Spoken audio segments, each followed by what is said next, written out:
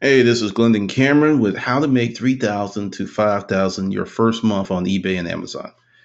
This is going to be a 3 to 4 part series because I'm learning to make these webinars shorter and give you more actionable content. So let's go. First of all, you have to have a plan, your grand plan, because this is where people go wrong with eBay and Amazon. And in this section, I'm going to talk about the plan and how you can set this up. First, you do the math. How many items do you need to make? Let's say 5,000. And say, okay, you want to, that's gross sales. That is not total profit because, you've got some costs, but, let's say gross sales of 5,000. How many items do you need? So you take 5,000. And I'm not going to do it on the screen. I'll do it in my head. I'll use a piece of paper and you divide it by 100 items. Now, it's a $50 price point. Think about that. So to make $5,000 gross sales on eBay and Amazon, you need 100 products that sell for $50 or more. Get that. I will expand on that concept. When I was in the storage auction business, we had so much small stuff that we literally gave it away because it was easy to get. We made our money on the middle tier. The small stuff paid the bills, but this is a little different because if you're a storage auction person, you get what you get. This is what I call targeted sourcing.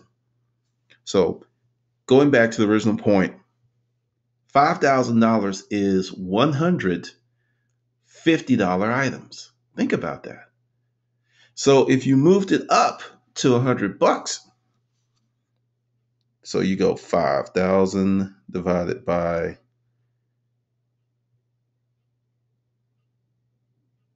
it's $150 items or 50 $100 items.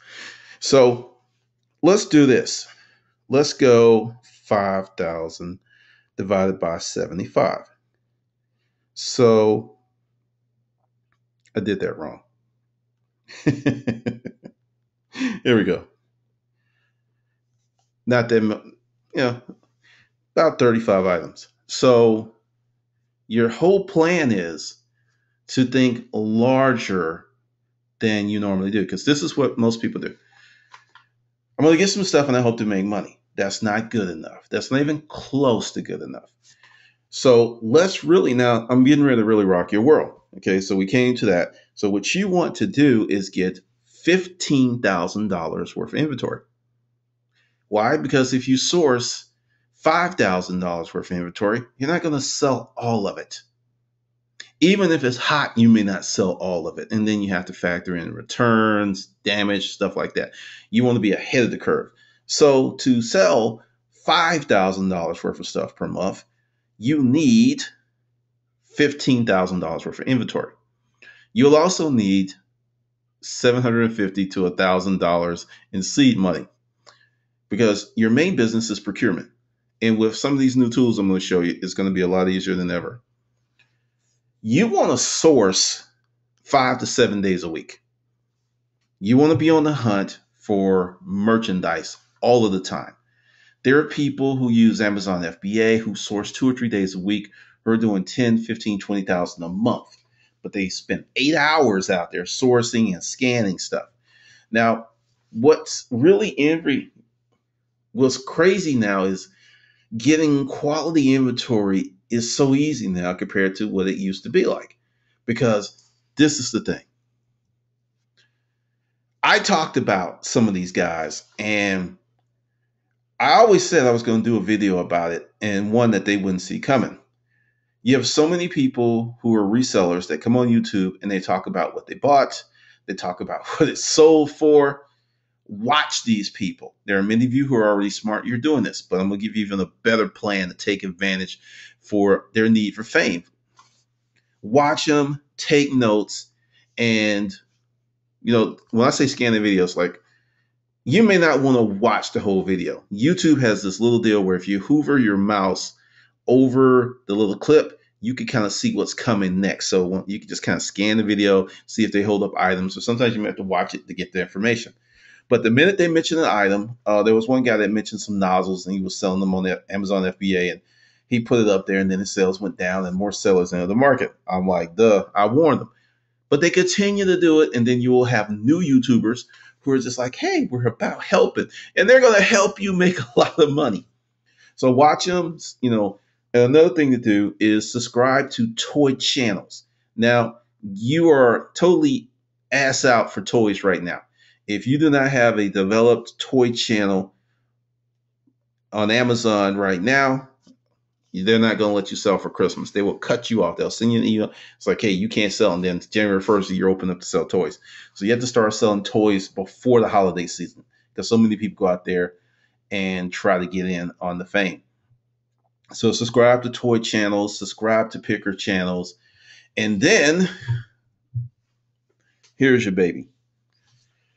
When you're watching these people, don't just watch them. If you can, I'm not saying you have to go out and buy this stuff, but watch them and have either an iPad or another computer. So when they're talking about something, you do two things. You go here on Craigslist if it fits your pricing points, which we talked about. I'm not telling you to go out and get $10 stuff. I'm not telling you to go out and get $20 stuff. 30, 40, 50, 60, 70, because the numbers make sense. Because even at, let's do 30. I can do it in my head. Even at $30, selling points, that's about 156, 157 items. And we will talk about how you stack up, because I did say that you need $15,000 worth of inventory. But see, this is the beauty of how to work this system. You can reinvest profits to get to that point until you build your business to a point where you can extract money. So you're watching these guys, you go here and you start putting in searches, but you don't do one search. You want to have 150 to 200 searches going until you weed out what really works, because I know for a fact you can sell the same item over and over and over.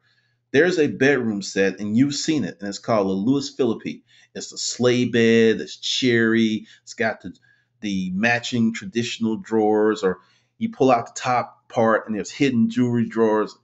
That bedroom set has been around for like 20 years.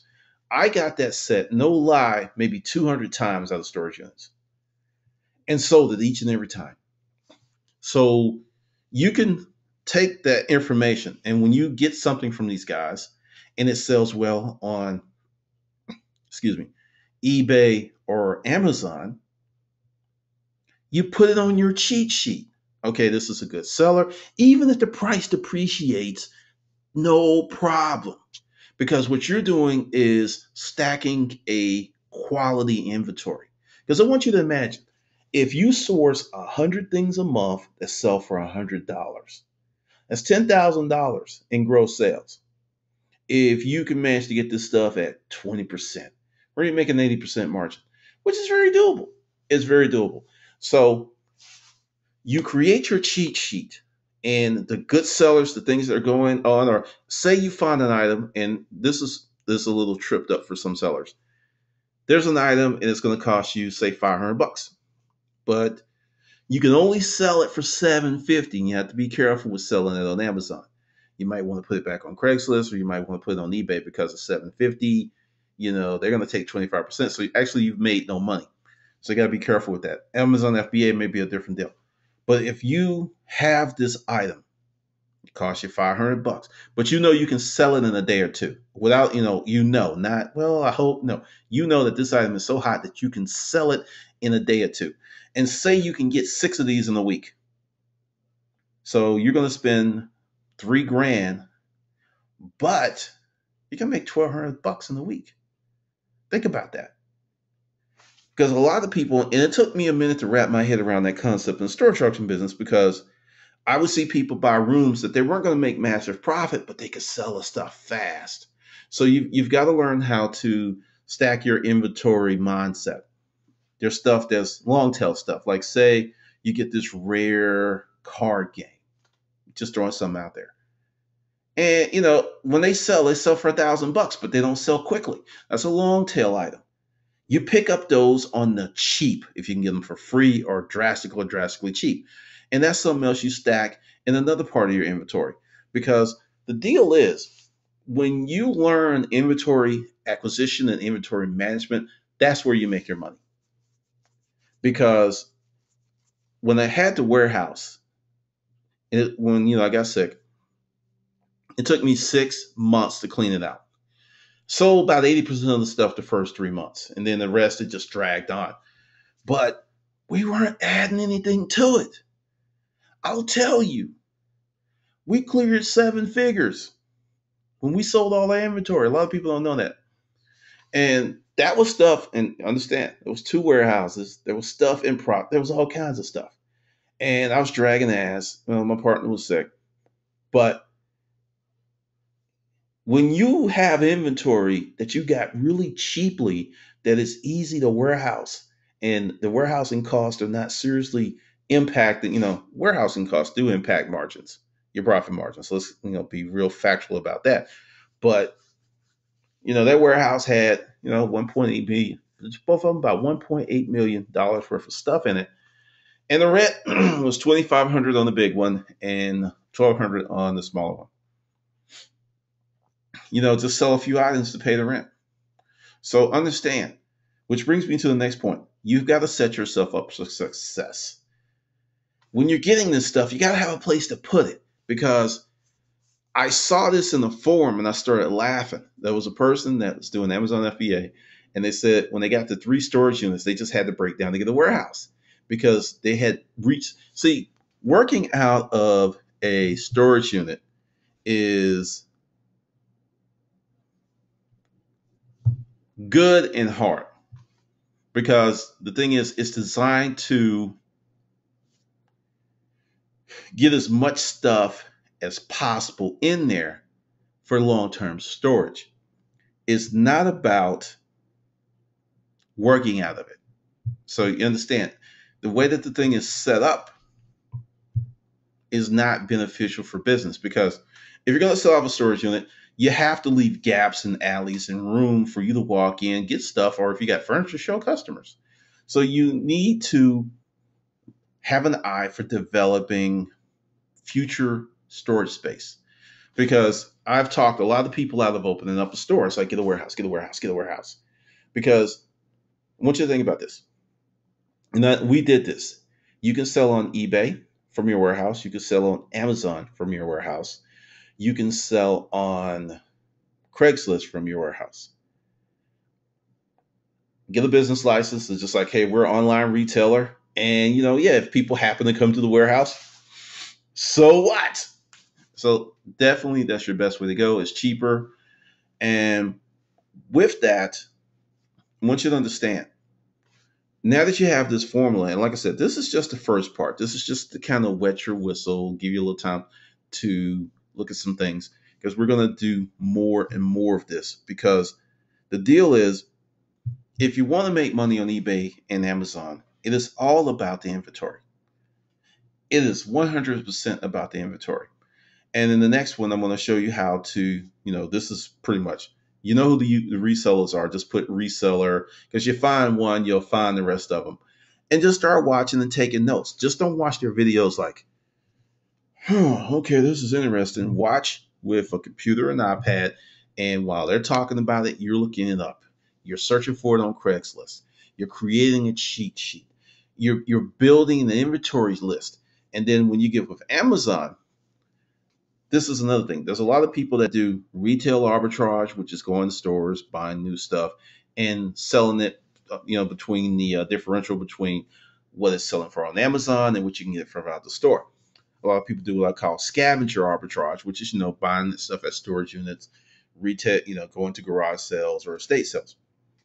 Now, I want you to think about this. When you get really good at this, you'll get people to start bringing you inventory. And that's something we'll talk about later on. But this is the first session, just some things to open up your mind for you to sit down with pen, paper, or pad and think about what you can get. Because the thing is, when I was selling books, my first year, I sold maybe 2,000 books, ebooks, ebooks, PDFs, and 62,000.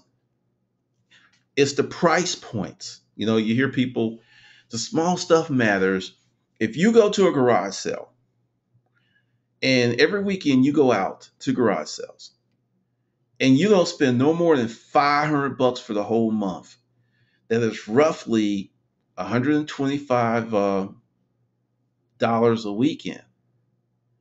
You're not going to get a lot of this stuff. You may get that one outlier or a few outliers. You may get that good hit where you buy something for five and make 500 bucks. It happens. It happened to me. A more dependable and more steady income stream and business model is to buy something for 10 and to make $20 profit or $30 profit. That's more sustainable, easier to do, or to buy something for 20 and sell it for 40. You can do that more frequently. And if you can do it frequently with velocity, turn your cash very fast, it's very sustainable. And it's easier because this is the thing. There are people who are looking for what I call killer profit margins. They bought something for $5 and the Google antique guide on the web says it's worth 10,000. They could sell it today for 3, but it's like the Google guide of the antiques said it's worth 10 and they'll hold on to it for 10 years. Let it go. Let it go. All right. This is Glenn and Cameron. This is the first session, and I'll see you on the good side.